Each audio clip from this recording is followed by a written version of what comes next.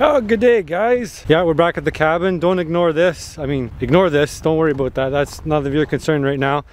It's just a tube covered with things. Looks like matchstick house. We're doing something else here. Kevin's doing something. You go check out his channel, Modern Self-Reliance. If you're not checking his channel, you're missing all the action. He's almost at 100,000 subscribers, so go help him get his silver play button. Got a couple bags of corn here. If you're following the saga of the deer, it's been going on for 3 years on my channel. I haven't managed to eat something besides roadkill. Quick look around here, see if there's any signs. I don't see any signs of deer.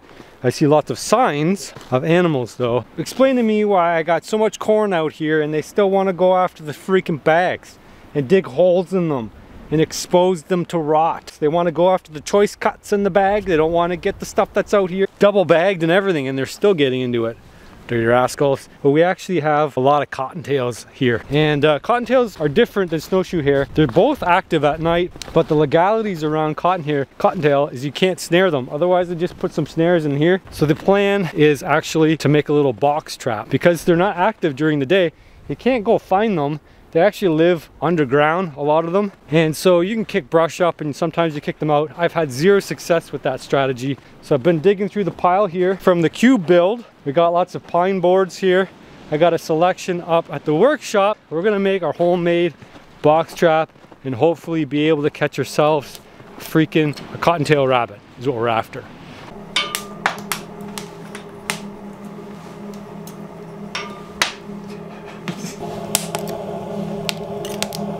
So I got a couple of boards, 4 boards, picked out the finest pine I could find from the pile. We're gonna rip these up.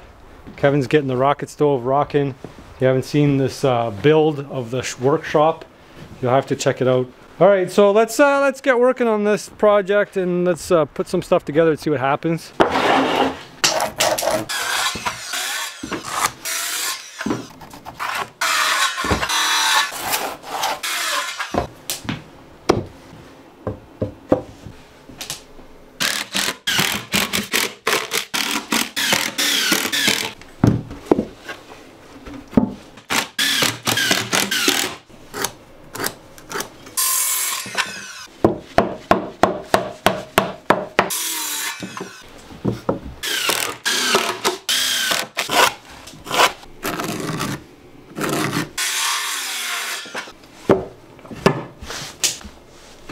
Well, when you know what you're doing, you make short work of things. Here it is, halfway done. Cutting and the assembling and the putting togethers and the things and the... Now I sound like Bill Cosby. I don't think you want to sound like Bill Cosby anymore. He ran into a lot of problems with his Jiffy Pops and Jello Pops. So, yes. Okay, so it's done. The box is made. We got real fancy here. We got a live edge top. And we got a back that's kind of open. You might be curious as to why it's open. It's open because we actually want the animal to be able to look up here and see if the delicious bits in there. We'll add that later. We also want to keep the snow out and the rain out and all that good stuff. So we're going to mesh that off in a second here. That's the back end. And the reason we want the back end too is because well, we want to know what's in there. If there's a skunk that's in there, it's a problem. But then we got to figure out the latch mechanism, which is the fun part, of course. We got it all set up here as designed. The problem, of course, is it's a gravity business here. So what you need to do is you need the door to actually be able to close on its own, because there's no moving, well, there's no moving parts here except for the door. There's nothing that fires the trap itself. It's basically, there's going to be a keeper here that's going to pull it. It's going to keep it down. But when that keeper gets messed with, the door has to close. So what we did was we added 2 times the door, hoping that would be enough for a cantilever to be able to lift this. This trap is going to make more sense when I have it put together. Just go with me go with me with this. Come with me with this. Just go with it for now. I got it. That's it. Go with me. Just go with it for now. There you go. Okay, Kevin's got some metal kicking around. We got to get this door to be heavier so that it closes. It wants to close on its own, and then we can figure out the mechanism up here, which is going to involve a piece of wire right here, and that's going to hold it down. We're gonna drill a hole. We're going to bend this so it keeps it properly. But it'll make more sense once we get it together. Just got to get this door heavier. She wants to go now. Well, we get rid of a little bit of weight here. That's going to do a whole lot more. Well, just let it go. That's. That's like that's a QP. Because it wants to close, but we want to keep it open. We have to get a way to keep it open. You want to put more weight on there? That's, I don't know, it's probably enough. We want to keep it open so that when an animal triggers it, it closes. Does that make sense? So the whole premise behind this is to keep it open until an animal hits it. It's supposed to squish the animal, right? No. We made a trebuchet. That's French for whack you in the face with a stick. Look at that. Seize the castle! Whack the bunnies. There. Alright, enough fooling around. This is serious business. We're catching bunnies. Catching bunnies. Catching bunnies. Okay, so we got to drill a hole next. A pretty big pocket hole. Because that's what's going to hold the mechanism down. Again, easier to show than explain. It's got to bend more. Like a lot. Yeah. Ow. Alright, so this is the whole trick of the puzzle, is to get this wire to hook inside this hole, and then when it is bumped from the inside, it releases from the side wall, or the top wall, I should say. It's all friction fit, so this is the finagly part. You don't want it to be too sensitive, you don't want to be not sensitive enough. I think the risk is probably going to have it too sensitive when you first set it, and because the wind can be a factor too. You don't want the wind to be blowing your trap closed and then have a complete miss. So anyway, it's going to trip the wire on the inside here. Oh, he's getting far. He's going to stick his hand in there soon. There we go. You see the screws? You should probably take the screws out. That would be funny if we set that and then we didn't put the mesh on the back and the rabbit just climbed up the back. Oh, and we had one more thing too. I think this is probably heavy enough that the bunny couldn't actually push out, because we made some modifications with the extra metal we put on the bottom here. But a coyote could figure out how to get the bunny out. You see what I'm talking about? So we got to figure out how to keep this door closed here with a simple mechanism, and we're just going to use some wire for that too. And we're going to throw it out and see if it works. I got some trail cameras so we can catch all the freaking action.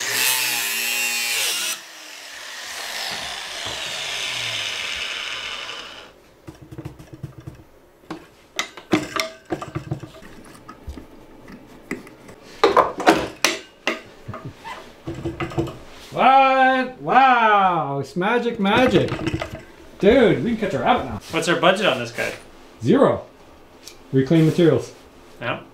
And 5-year 5-year prison sentence. These little weights here are what are they? Survey markers? Yeah. Penalty for removal. 5 years imprisonment. Medallions. They're survey medallions. Kevin's going to jail for like 35 years for stealing surveyor markers. Well, I have a whole box of them. I don't know where I got them from, but I didn't take them from survey markers. I don't know where I got them. Well, yeah, I went around went around stealing survey markers. I've got 50 of them. I spent one summer just stealing survey markers. All right, so the best part of it is, well, for the rabbit anyway, not for me. You know, this is an old apple. It's not very good anymore, so it's going to work for a bait. What we're going to do is going to drive a couple of nails in at the very, very back, and then that way I can just reach in there. They're going to be facing upwards. I reach in there, slam the apple down into the nail, and then when any critter goes in there and it decides it wants the apple, it can't just easily grab it. It has to kind of fool around in there and try to eat it, and then inadvertently it's gonna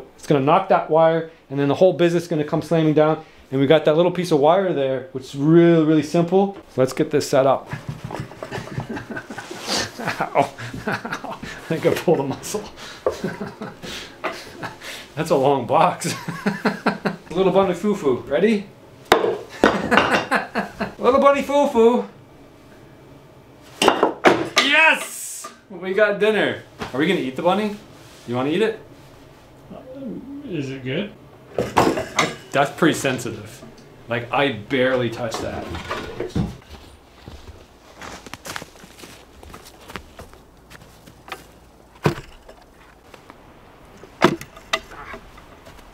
One more camera. More cameras, the better. Multiple angles. We'll cover the approach. Camera there. Camera on a tripod over here. Put this one. We'll get the very moment it closes, maybe. Multiple angles. I think I got one more camera so we can do one more angle. We'll see if we check back in. I got a squirrel tonight. If not, we're gonna check it tomorrow morning and we can review all the cameras here. Triple angle. That's when the science happens.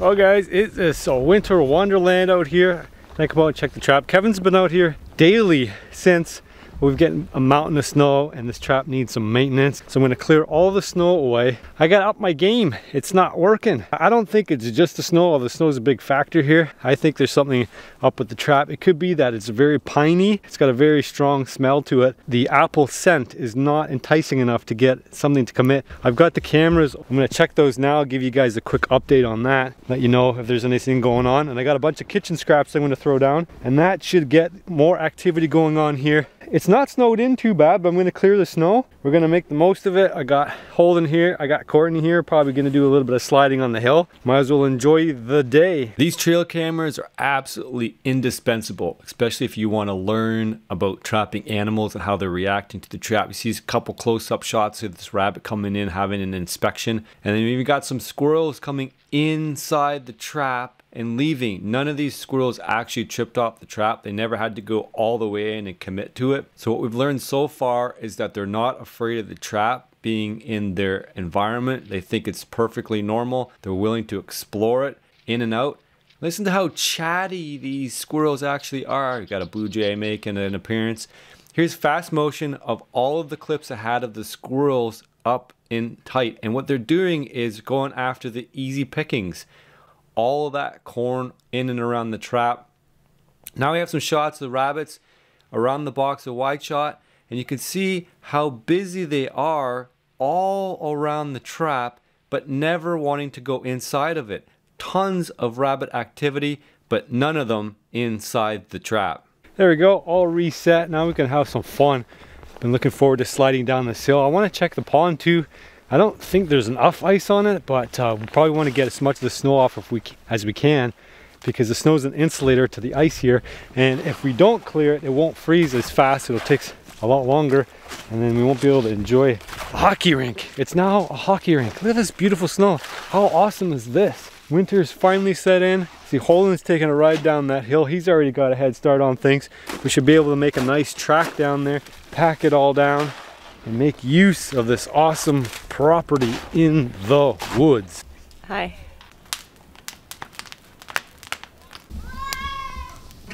Kids are having fun. We're sledding. Grown-ups are working hard. What else is new?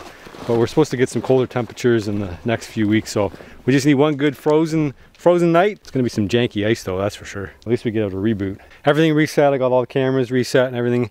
So hopefully we get some rabbits in. I did manage to check the cameras real quick, and there's a bunch of rabbit activity on and around there. They're just not going in.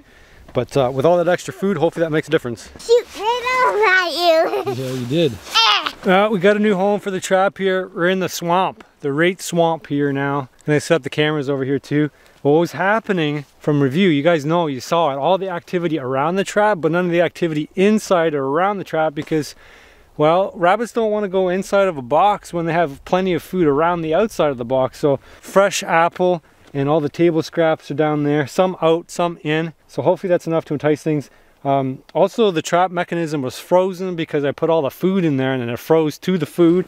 So I made sure that the trap mechanism is free of all the frozen bits. Now they're frozen solid now, so they can't freeze to the trap. Cameras around here, the batteries were dead on the other one, so I'll do an analysis on that and see if we actually had some activity. If we hadn't had the cameras, we wouldn't have known what was the problem. Hopefully this is out far enough away from the corn pile.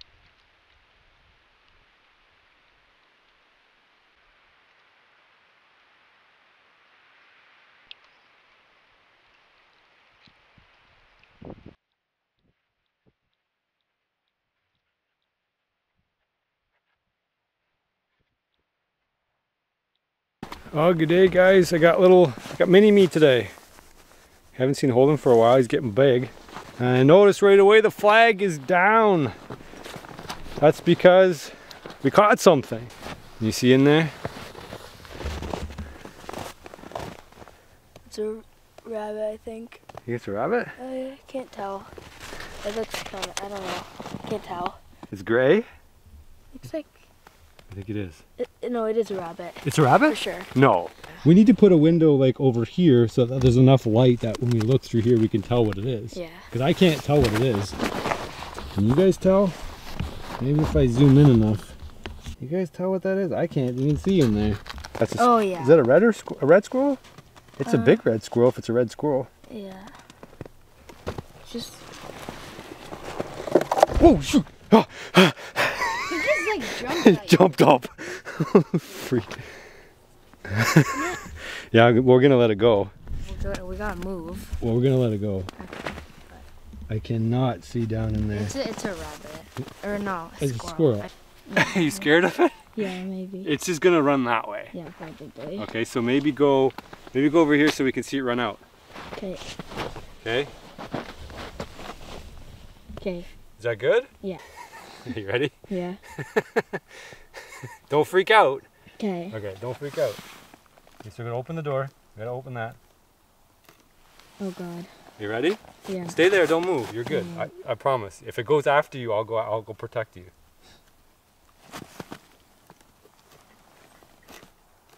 Ready? Yeah.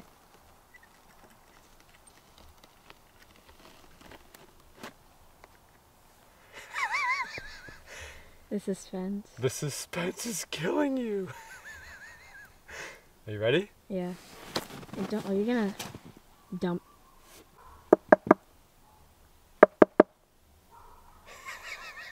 Maybe dump it. Where's it gonna go? Are you gonna dump it?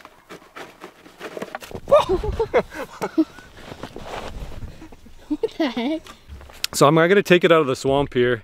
I'm gonna bring it up closer to, there's a wood pile where Kevin stores his wood before he collects it, or before he cuts it all. And he can check it easier, because I'm frankly, for a rabbit, I'm done with this, coming back all the way here in the swamp. So I'm gonna load this out and we'll go set it at the, like it's the roadside where the wood comes in there. He gets it all ready to cut. And he can check it easier there, that's all I'm saying. Instead of coming all the way back here, there's no point.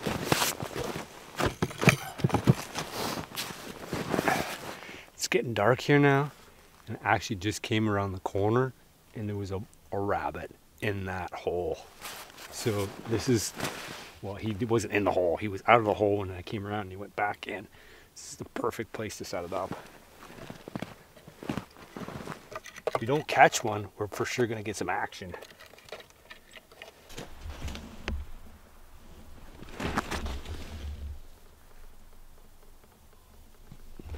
This rabbit video has taken me so freaking long to film. I actually went up and checked it, and there's a rabbit all around it on the camera, but I don't know if it went in. I didn't check it in detail. But the pond's frozen, that's how long it took. So we're gonna do a little bit of skating as a interlude. Usually the interlude is when the Zamboni runs, but on the interlude on this video, it's when the people skate. So enjoy us for a little skate on the pond while we wait for the bunny action. Welcome to the rink, everybody. Got holding on skates over here. I'm trying to make everybody dizzy. Everybody does selfie mode on on camera on skates. I need to make the rink bigger so we don't have to spin around so much. We'll get a game of shinny going maybe.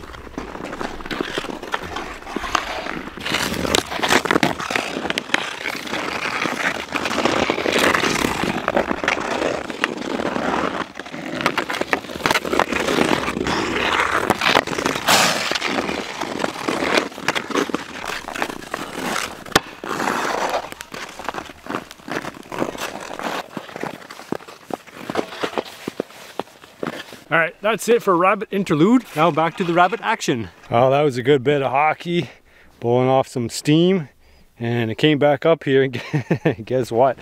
The trap is tripped off. The flag's up. This means the flag's up, and I actually kind of already pulled it out and checked. There's actually a little bunny foo-foo in there. Hello, little bunny foo-foo. You guys see that? You might think that I just catch and kill everything, but you know, when it's a survival challenge, it matters. It's a cute little bunny, and it's been a worthy adversary. So I kind of feel like I should just let it go. I'm not hungry right now, and my life doesn't depend on it. So I might just let this guy go. What do you guys think? Should I eat it? Should I let it go? I can always catch another one. So let me know. Let me down in the comments if you want me to catch one so that Kevin can eat it and see if he likes it. I'll put it that way. Hope you guys enjoyed this one. Let's let this bunny go. Let him go back in the wood pile. He can live out the rest of his days, make more bunnies for us. How about that for next time? All right, guys, you guys let me know if you want me to catch another one, do a catch and cook cottontail. Let me know in the comment section. Thumbs up for the worthy adversary, the cottontail rabbit.